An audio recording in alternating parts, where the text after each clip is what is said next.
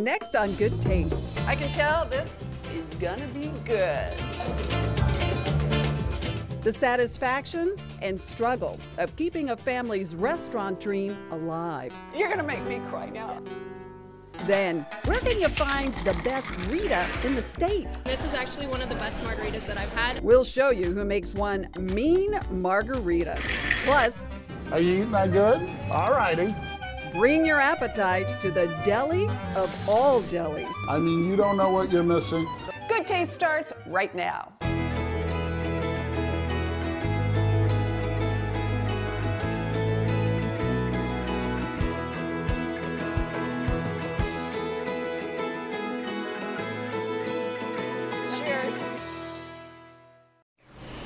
Hi everyone, welcome to Good Taste. I'm Tanji Patton. Ready for a road trip? We're headed to a mystical place some might call the land of chilies, well beyond the West Texas high plains and into New Mexico.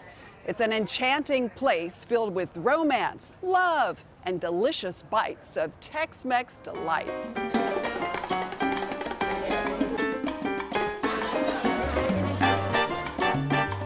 Wide open space where West Texas meets eastern New Mexico.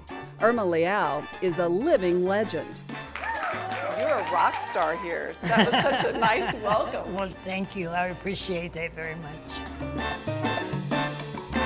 Leal's offers no shortage of mouth-watering options, like the supreme chicken, topped on a bed of rice under a cozy blanket of cheese, and the fajita Laura that wraps tender meat up tight in homemade tortillas coated in queso.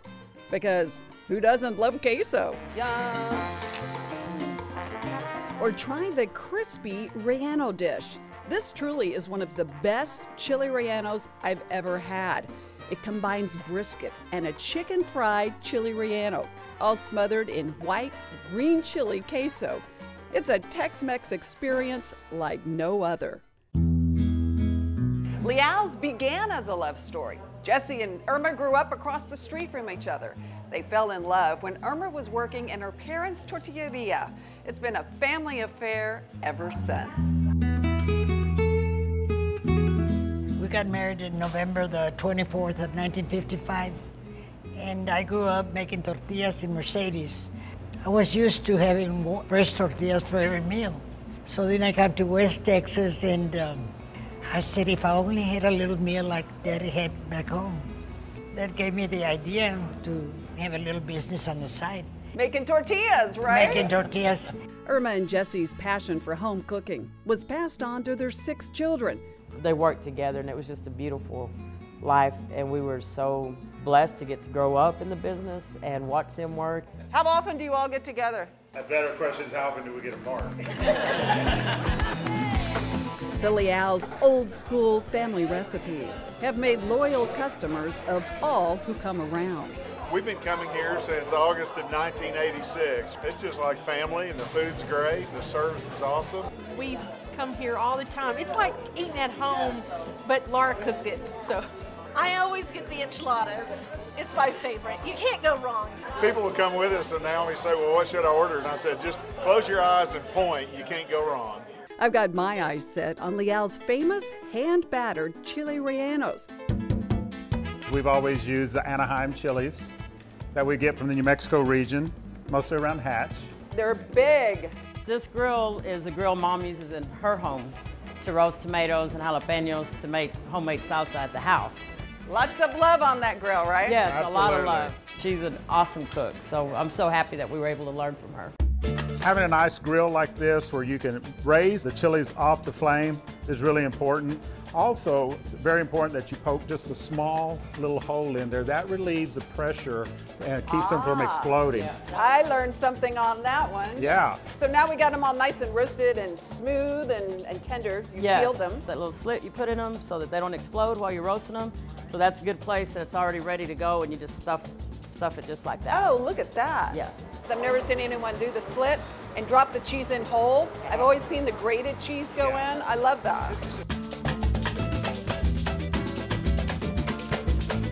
While those chilies get golden, it's time to get saucy. The good stuff, right? Yes, this is You don't find this Española sauce in too many places. Ching ching. Ching ching, these are the best. Salud. Oh yeah. You got it down, girl. That's good. We do everything with love and with all our heart. I'm real proud. I'm real proud of all my kids. Laura, what have you learned from your mom? You're, as you know, so blessed to still get to work together. I'm told you're retired, but that you're not really. Yeah. Strength and determination and never giving up. Yeah, you told me when we first talked that your mom was really someone you like to talk to. Yes, we talked. You're going to make me cry now about there's a lot of people in this business that are having tough times. How have you gotten through it? Just thinking about how Mom never gave up and how to take everything a day at a time. In spite of all this that we're going through with COVID-19 and everything that changes from week to week, I still think that we don't even have it as hard as they did because they started in a tin metal building that had no insulation. And for them to get in there and start those tortilla machines, they had to break ice in the winter and they had to work in 120-degree weather in the summer. And so when I think about how hard it is, and I go to Mom's and I can't tell you how many times she tells me not to give up. So I do it in honor of what we were taught and because this is what I know. Well, here's to another half century and more. Okay, thank you. Cheers. Salud. Salud.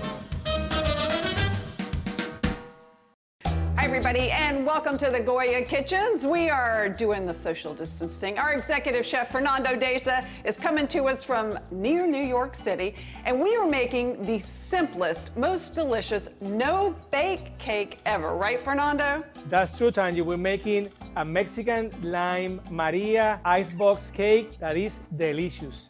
And it's foolproof. You're going to show me what to do, and I'll follow your instructions. Super easy. To start, we're gonna get the cream cheese. Then we're gonna add the lime zest, fresh lime zest. Lime zest goes in. We're gonna add the Goya condensed milk. And I'm whisking it together. Then we're gonna add the Goya evaporated milk. I think we've got a pretty good mixture going here. When everything is well mixed, we're gonna add the lime juice. Oh, the smell is fantastic. Once you have that, then you put the Maria cookies, depending on the size of the pan you're using. Then we're gonna put some of the mixture on top of it.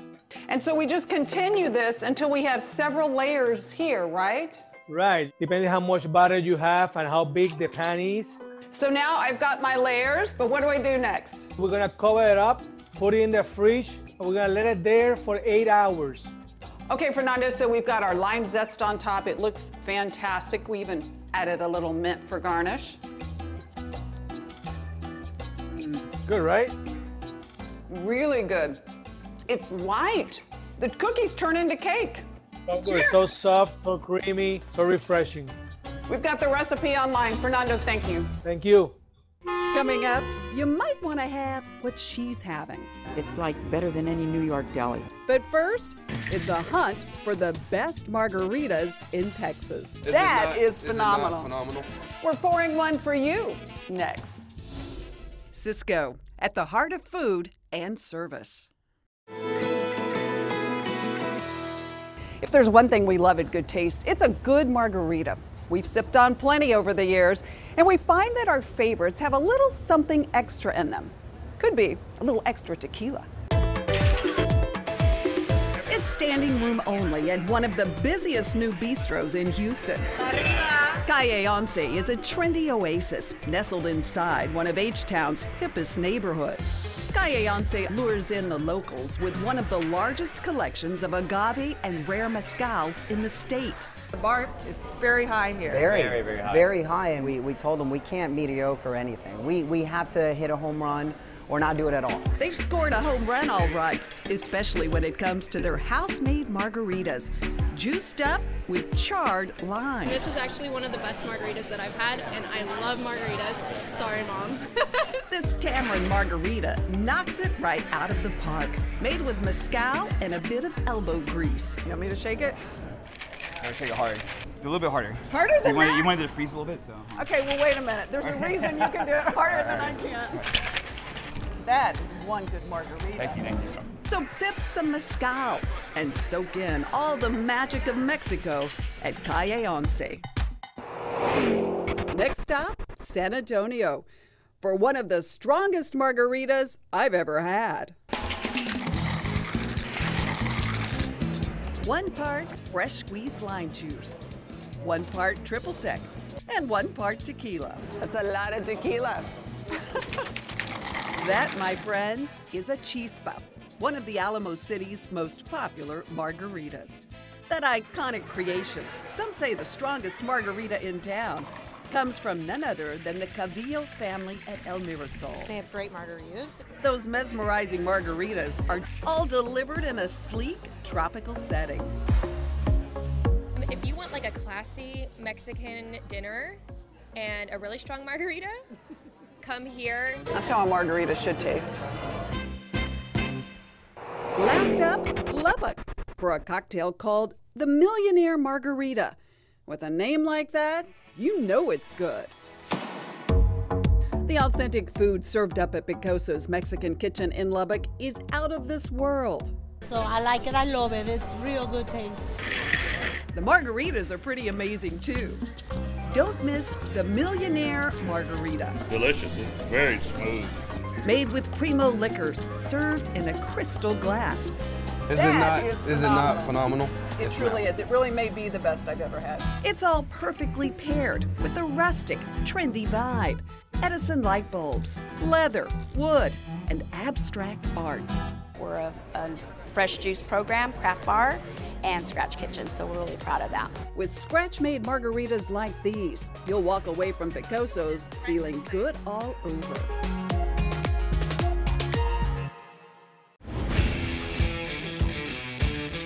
Comfort food never goes out of style, and maybe this year more than others, we're eating it even more. And I am at the place for the best comfort food, and I am with one of Houston's true superstars in the culinary world, but he's also one of the biggest hearts I know, Ronnie Killen.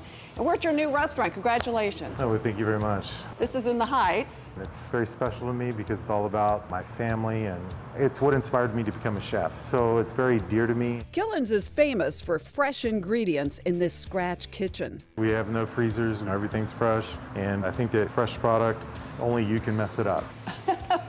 Well, and you don't do that, Chef. We try. I have yet to find a dish you've messed up. And we're making, this is kind of fun, it's Not Your Mama's meatloaf.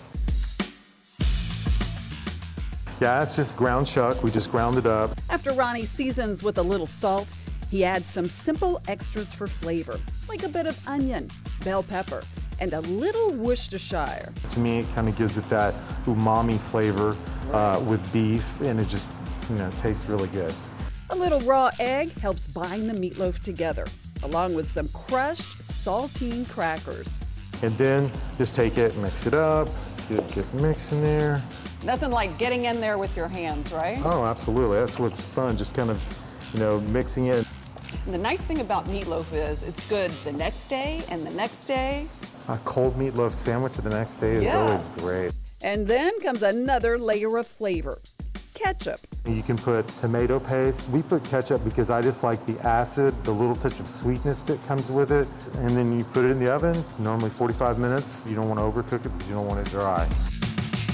And look, as you can see, it's a meal in itself, and because it's beef, it's protein, it's lots of nutrients in there. It's perfect. Look at the juices on this. You can tell it's gonna be good. Cheers. Cheers. That is fantastic, truly. And with other comfort choices, like this massive Texas-sized 16-ounce chicken fried steak, there's a lot to love at this table. 16-ounce. It's a big chicken fried steak, and that's enough for a family of 4. So that's a good thing. Exactly. But back to that meatloaf. You just can't beat it. It is delicious. It's so simple, so easy to make. There's so much flavor in there, Ronnie. You can taste the beef. You can taste. That's what it's about. It is delicious. The good news keeps coming. We get the recipe, right? Absolutely. We'll have it at Good Taste TV. Thank you. What a pleasure. Thank you. Coming up, more divine wines in my wine finds. But next, we really hope you're hungry. Want some? This is awesome. There's an order for you coming right up. We'd love to share good taste. Head to our website at goodtaste.tv, where you'll find delicious recipes from top chefs, my latest wine finds, and restaurant recommendations. Plus, you can see all of our episodes right here. Don't forget to sign up for our newsletter while you're there. Good Taste with Tanji is brought to you in part by H-E-B.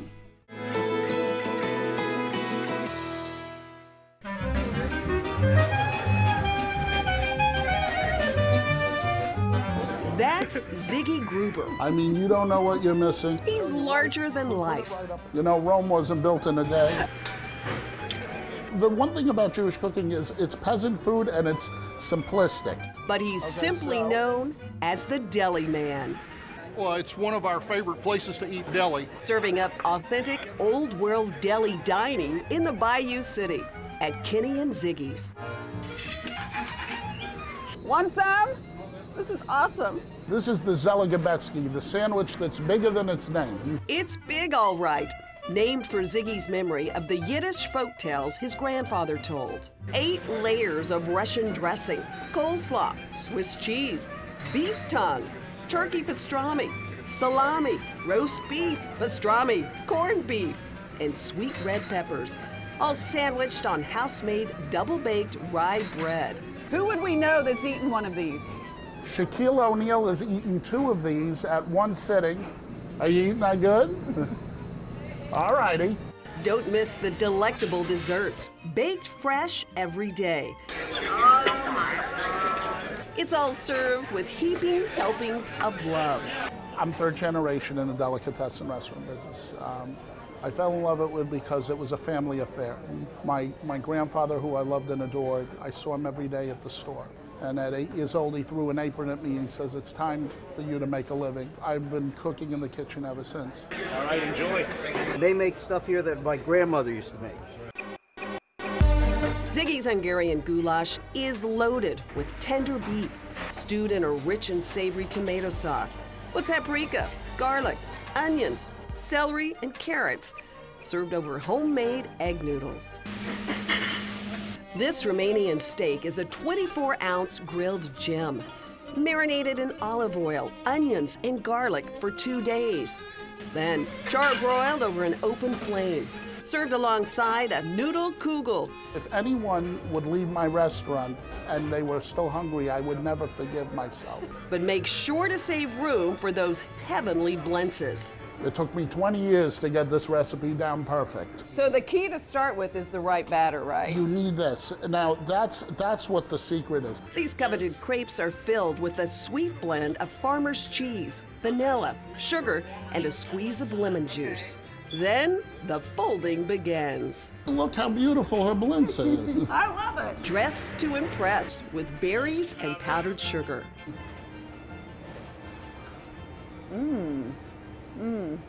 But these are so good. They are delicious.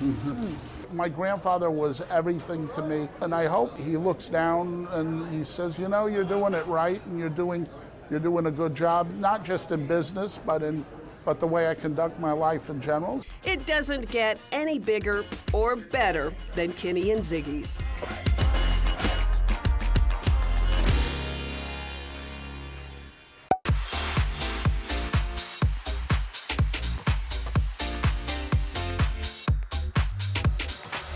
It's that time for my wine finds. At first, when you think of Bordeaux, red wines come to mind most likely, but the region makes some delicious white wines too, like this one right here. This is the Lejeune Bordeaux, a blend of Sauvignon Blanc and Semillon. Pointed citrus flavors like lemon and grapefruit are rounded out by the Semillon's richness and notes of honey. This is the kind of wine where one sip begs for another. It pairs beautifully with oysters, seafood, even risotto dishes. The producer is one of the legendary houses of Bordeaux. Domaine Baron de Rothschild Lejeune is $14.98 a bottle. Up next, a delightfully balanced Pinot Noir called Bread and Butter from Napa. Now this Pinot surprised me because it's lighter than what I expected from a Napa Pinot. It's layers of strawberries, then dark cherries, then earthy mushrooms, or what you'd find in a classic Pinot Noir. The Bread and Butter Winemaker's Blend, it's a keeper. at only $14.98 a bottle. Okay, I saved a big, bold red wine for last. Imagine marrying the sweet vanilla notes of bourbon to the bold, big fruit of Zinfandel. Well, this is what you get. The Buckshot Zinfandel, aged in bourbon barrels. Jammy dark cherries, black pepper, boysenberries, just some of the flavors that leap from the glass. This is a big wine, but I'm guessing bourbon fans, you can handle it. The Buckshot Zinfandel is $24.99 a bottle. As always, I found all my wines right here at H-E-B. When visiting Houston, the Good Taste team loves to stay at the beautiful Royal Sonesta, right in the heart of Uptown, conveniently located near the Galleria. Thanks so much for joining us. Hope you're finding a way to support your favorite restaurants. We've got a huge list online at goodtaste.tv with all kinds of patio options, dine in, dine out, you name it. As always, get social with us. Follow us on Twitter, Facebook, and Instagram at Good Taste TV. And to get all of our delicious recipes, sign up for our newsletter. They'll come right to your inbox, goodtaste.tv. We'll see you next week. Till then, cheers to good taste.